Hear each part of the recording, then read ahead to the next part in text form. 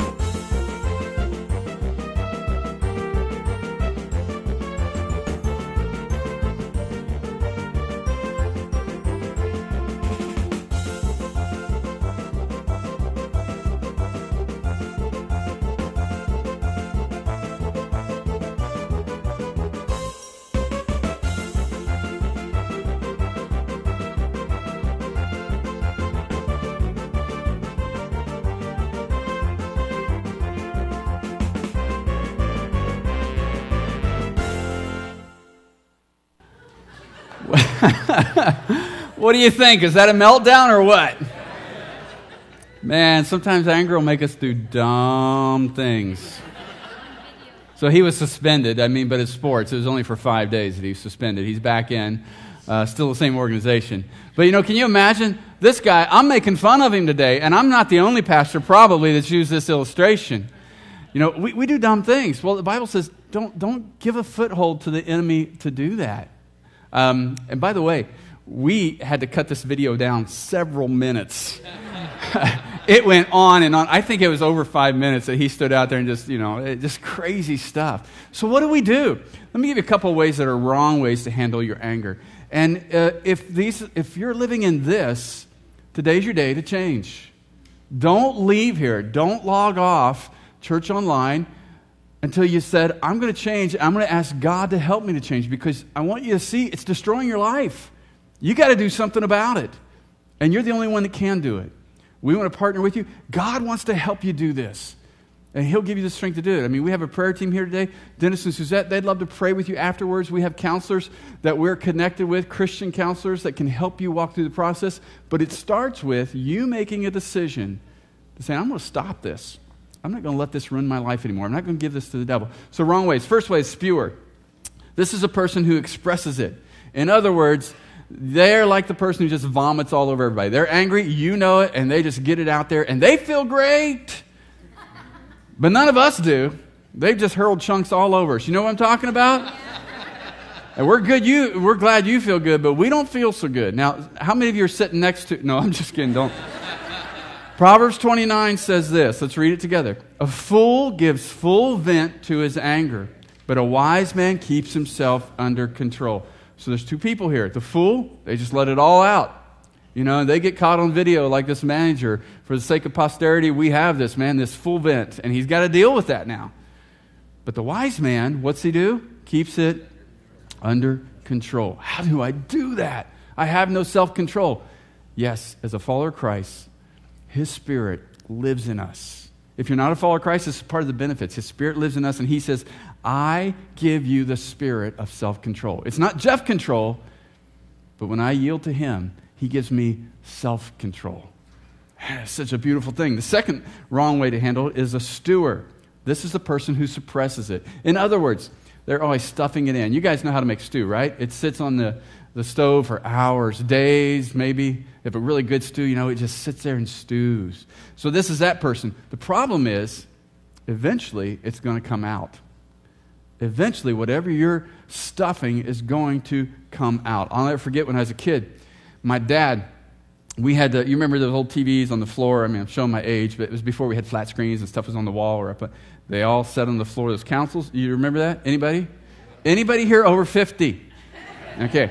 So my dad got so angry at the TV, and he walked up. He wanted to kick the screen in. So he walked up and he kicked it. The screen was fine, but he broke his foot. That's a picture of what anger will do to us. And with stewers, and we just let it, eventually it comes out, and it comes out in the wrong way. Here's what the psalmist said. When I refuse to what? When I refuse to confess, to deal with it. And Jesus told us we're to confess our sin daily. It's part of the Lord's Prayer, what we know as the Lord's Prayer. He said, forgive us our sins as we forgive those who sin against us. He said, pray this way. When you pray, every day, confessing it. He said, my body wasted away, and I groaned all day long. In other words, if we're not confessing the sin of anger and we're allowing it to take over our lives, it'll destroy us. I have two people in my life who are very important to me. They don't live here. They're extended relationships in other states, but two of them this year, both of them have been living with the same kind of symptoms in their health over the last several years. And both of them were told this year by their doctors, this is not a physical thing. You have so much anger and bitterness in you that it has turned into physical appearances. And now, for the first time, they're going, I've got to deal. It was easy to take medication thinking it was physical, but it will literally destroy our bodies. It's an enemy of our heart. We've got to deal with this. So what do I do with my anger? Let me give you two things from Scripture, from Paul here in Ephesians. First of all, sinful anger, put out the flame. Everybody say that. Now listen, I'm not telling you just, hey, I'm going to make a decision today and hope it goes away. No, I'm saying you got to get serious with this. You need to see today it's destroying your life, your relationship, your marriage. If you're in a dating relationship, man, you need that person that you're thinking about marrying, they need to deal with that anger before you marry them, because it will destroy your life, your career. It destroys every area of your life. Put it out. Last week, we went home from Saturday night service, and we love to build fires in our fire pit in our backyard as the weather gets cooler. My daughter, Christy, who led us in the worship this morning, she said, I want to build a fire tonight, Dad. It wasn't cool enough for me, but aren't you guys glad? We have like a nor'eastern coming to Tucson. It's in the 80s. Right, Tucsonians? I know some of you online, you're in cold places. Well, it's cold for us too. We're getting out the coats, 80s. So Christy's like, I'm building a fire, and I'm like, it's still too hot for me. I'm still got the fan on and AC, and so she built the fire, and I said, honey, when you go to bed, because I was going to bed, getting ready for Sunday morning, and I said, make sure you put the fire out. She said, I will, Dad. Got up the next morning, and I mean, there are still flames in the fire pit. And I went, Chris, you forgot to put the fire out. She said, Dad, I doused it with water. Listen, this isn't just a thing where you try to put out the flame today. I'm telling you today, you need to change your life. Today, you need to get serious with God and say, God, there's anger, sinful anger in my life, and I see it's destroying me. And I need to deal with it. I'm confessing it to you, and I'm asking you to give me the strength and the power to change my life. Because He wants you to live a very fruitful, productive life. He wants you to live, Jesus said, a rich and satisfying life. You cannot, you will not do that if you allow anger to take root in your heart and let it continue to live there. This is part of actively worshiping God, one of our core values, that every day we're dealing with the sin in our lives. Here's what Paul said, Ephesians. He said, let's read this together. Get rid of all bitterness, rage, anger, harsh words, and slander, as well as all types of evil behavior. Now, he gave us a lot of things there, but we see that the root of all that, it comes around. How do you get bitterness? Anger. How does all this rage start coming out? Anger. We allow it to take root in our hearts. We give the devil a guest room by allowing anger to be a part of our lives. He says, get rid of. Everybody say, get rid.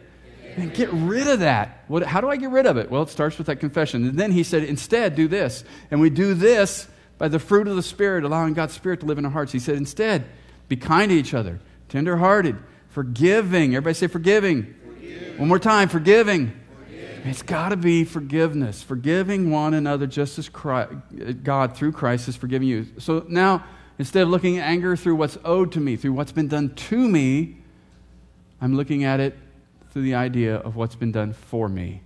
Why would I forgive? And some of you are going, Jeff, you don't know what's been done to me. You don't know my story. There's no way I can forgive. You got to look at the cross. You got to understand what's been done for you. All of your guilt, your shame, your sin has been forgiven. And Jesus says, I did this for you, and I want you to do this for others. Why? So that they can experience my forgiveness too for all of eternity. What's the key? The key word there is forgiveness. Write that down. Forgiveness. So I view anger in light of what's been done for me, not to me. Here's what Jesus' brother, James, said in James 1:19. He said, you must be quick to listen, slow to speak, and slow to get angry.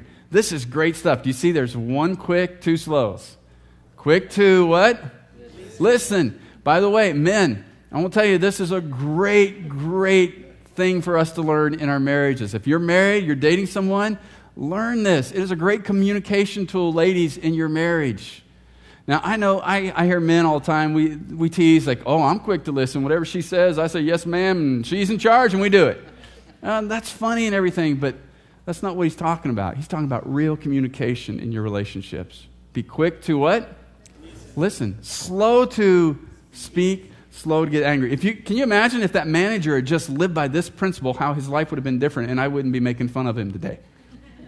You know, and it's not just me. I mean, the whole internet. I mean, if you're on YouTube, you've probably seen that video. Everybody's making fun of him. Why? Because he was not quick to listen. He's quick to anger. And that's not where God wants us to live. And I know some of you are like, man, I like some good anger. I mean, I get that. Sports, I love seeing all. But it'll destroy your life if you let it be a part of your daily life. That's not it. It's not just competitiveness. Look what he goes on to say.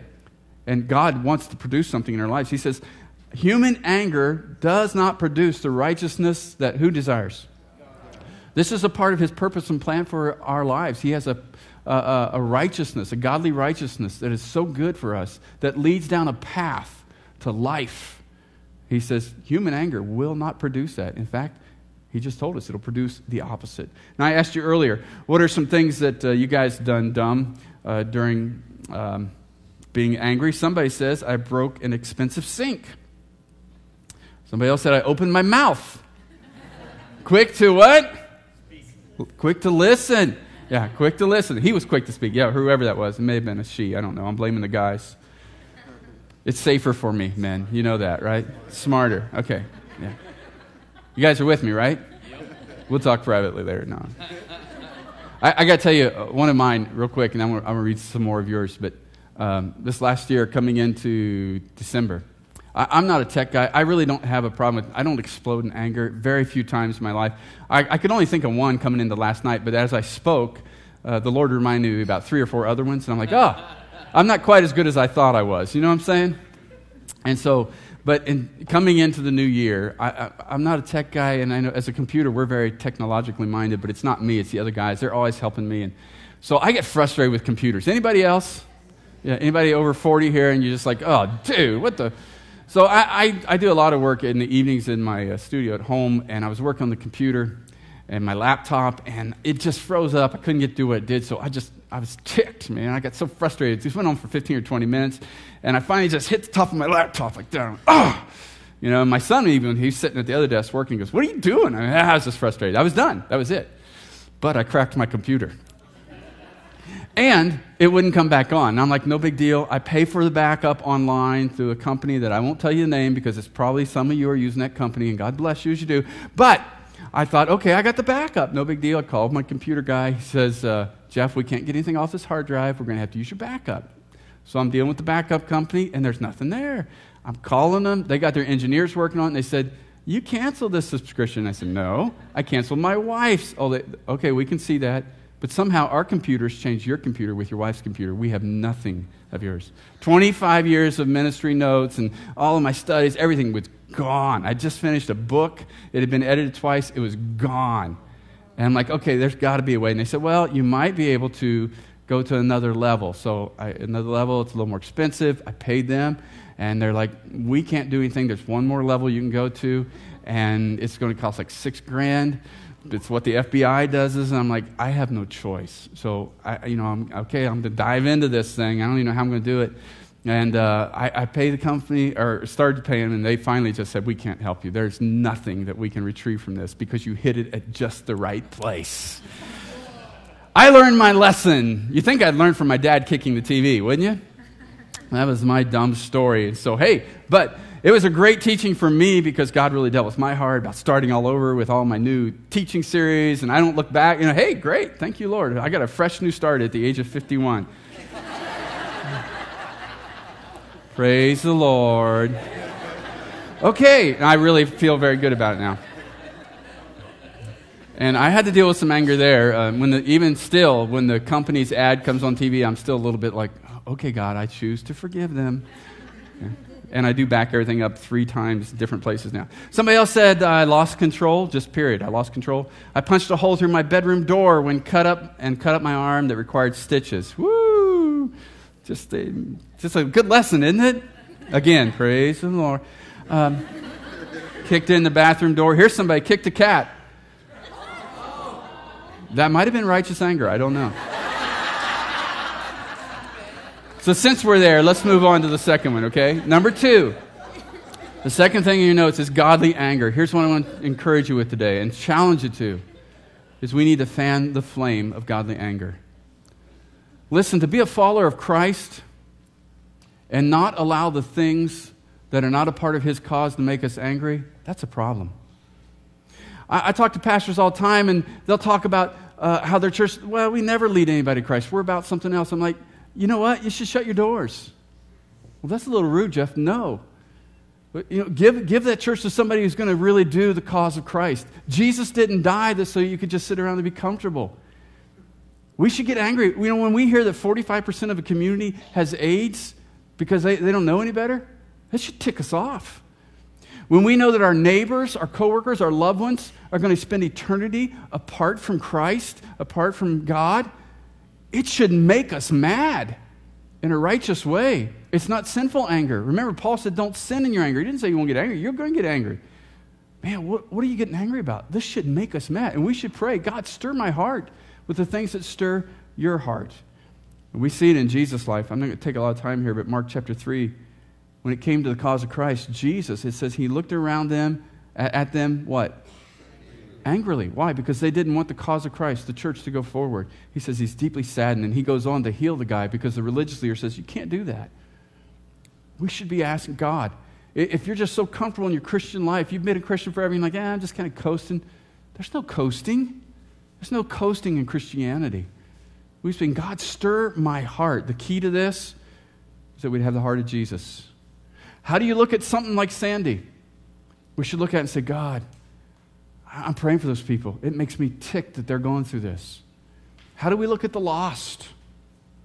How do we look at people groups who are just cast aside? Nations that are cast aside in our community. People that are cast aside that don't know Jesus. It should tick us off. Now here's what I want you to do. If you would, take out your connection card or have mine filled out, put it in the offering plate here in just a moment when it goes by. There are 2 steps. Number 1, I'm choosing to put out the flame of sinful anger. I cannot tell you strong enough today. If you're allowing anger to have a place in your heart, Paul tells us this in the Bible. We are allowing the devil to have a guest room, and it's destroying your life, probably in ways you don't even know. Stop it today. Through prayer, make the decision, God, I want to change. And then you may have to have some follow-ups. God, change my heart. You may need to go through some transformation of your mind, some counseling. Our prayer team's going to be here. We want to help you get through that. But today it stops. Don't walk out these doors. Don't log off online until you've made that decision, because it's keeping you from living your purpose that God has for you, what Jesus died for. Second thing, if you say, nothing really moves me. I just kind of get by, go to work every day, come home. We're just kind of getting by week to week. Listen, that's not what God has for us. We're to be passionate about the cause of Christ. And I checked that on my life. Man, I'm passionate about some things, but I want to be even more passionate. I want to grow in my passion and my anger toward the things that are against the cause of Christ. So I've checked on there. I'm choosing to fan the flame of godly anger. God, stir that up in me this week. I can't even do that on my own. I can't fake that. Holy Spirit, stir that up in me this week. Let's pray together. Father, in Jesus' name, as we close out this time together, I pray that you'd speak to our hearts.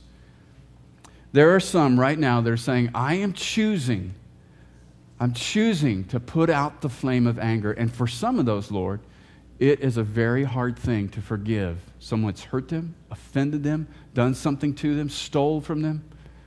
Maybe it stole their innocence, whatever it would be, God. It's painful, it's hard. But today's the day, the choice to forgive. They don't feel like it, they don't even want to, but they see they need life. They need freedom. I pray for that person right now. If that's you, just make that choice. Say, God, you may even say, I don't feel like this, but I'm choosing it. Would you help me? Give me your strength to do that. I want to live in freedom. I'm sick of living in the bondage of anger and what it's doing to my life. Help me to forgive. You may need to pray that every day this week. You may need to pray that for months. Just, Lord, I choose to forgive that person, that situation, that organization. Lord, I pray for the rest of us. Those who are saying, man, I don't follow Christ, but I kind of live a passionless life. Would you help us, Lord, as we choose today? Would you fan the flame of godly anger in our lives? Things that are against the cause of Christ. Results we see in our community that go against what you have for us, this rich and satisfying life in our community, our neighbors, our loved ones. Fan that flame within us. We can't do that on our own. Holy Spirit, do that in our lives. For those who are on fire for you, Lord Jesus, that this week you would stir that flame even more. Now, as we're praying, if you're listening to my voice, you're at church online, you're joining us, or you're here in this auditorium and you're not a follower of Christ, that's where it starts. What God has for you is a life of purpose, a life of freedom. I want to encourage you to pray this prayer. I want to lead you through this prayer in just a moment. You begin this relationship, this journey with Christ. Here's what he wants to do. He wants to forgive all of your sins, all of the guilt, all the shame of your past. He wants to give you the power and strength to live today while you're here on earth, and he wants to give you the promise of eternal life with him. Just pray this prayer to begin that journey. Say, Lord Jesus, I want to invite you into my life. I ask you to forgive my sin, the guilt and shame of my past. Fill me with your presence. Fill me with your purpose. Give me eternal life with you. Lord, I pray for the people that just prayed that prayer for the first time. Give them a sense of your love. Give them the power to experience your love. And I pray for all of us as a church this week as we go forward. Speak to our hearts about anger. Sinful anger, that we would confess it. Stir up in us godly anger. In Jesus' name, amen. God bless you all this week. I'm going to allow Phil to close out the service at Church Online, and Mike's going to close out this service. I look forward to seeing you next week as we continue.